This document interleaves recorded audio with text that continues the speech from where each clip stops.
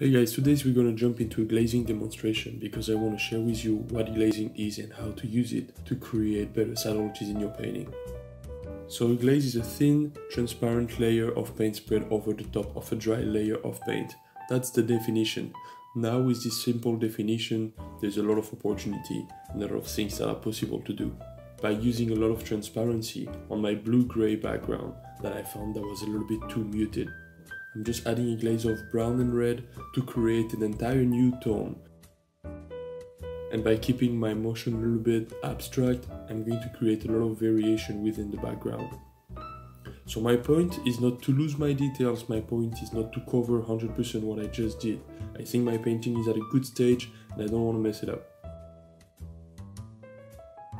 By adding a blue glaze on the parrot, I'm just going to increase a little bit of the saturation of blue and I'm going to make it step forward. And again, as you can see, no details are lost. You can remove some if you want to. By addition and by removing some paint, you can work like this for a long while before you have to add actual white, which is what I'm doing right now.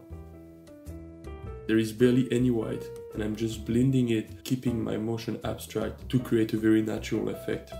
You don't want to calculate everything in your motion, and I know pretty much where my light are going. I know the top left to the bottom right diagonal is something that I want to keep more bright than the other edge. So I'm rolling my brush, I'm twisting my brush, I'm adding my contrast step by step, keeping my transparency. You can see how the flowers step back with my glaze, you can still see them.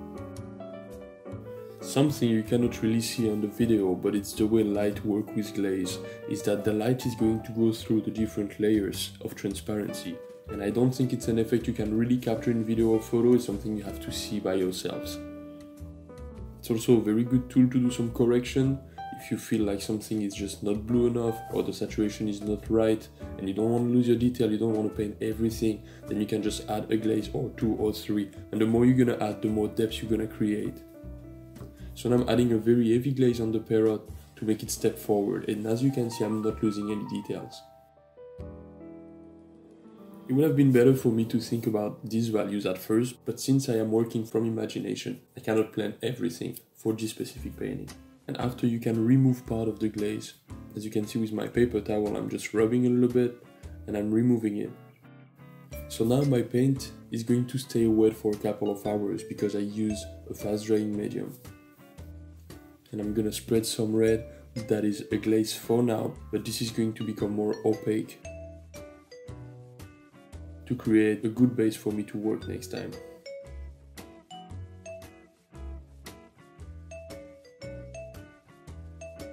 That only by adding paint and by removing some of it, I can create this whole tonality and contrast without using any white yet.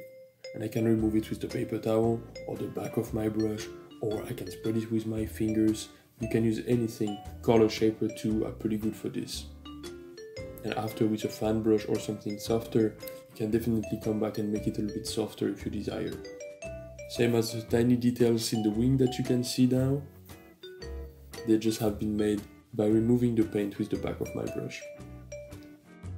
So towards the end, if you want to use an opaque color, because you think now it worth it, some of the color is going to be opaque and on the edge of it is going to disappear into transparency, and that's going to be a nice result.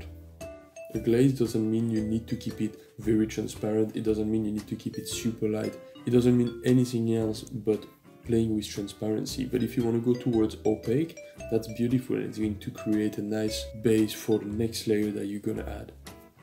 So now I'm adding a little bit of reliefs on the butterfly, but I really do not want to add too much because reliefs can really be a nest for dust after a couple of years.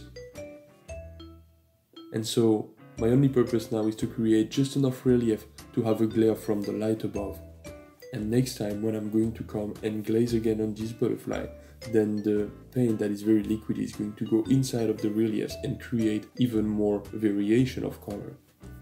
Working a little bit on the branch, trying to keep your motion random and abstract to make it look natural. A little bit of burnt umber and blue to increase the value of my branch. So now that I made the flower step back so much with my previous layer, I'm gonna add some very intense color just to make it step forward again. and it's kind of going to create new set of petals that are now looking more inviting.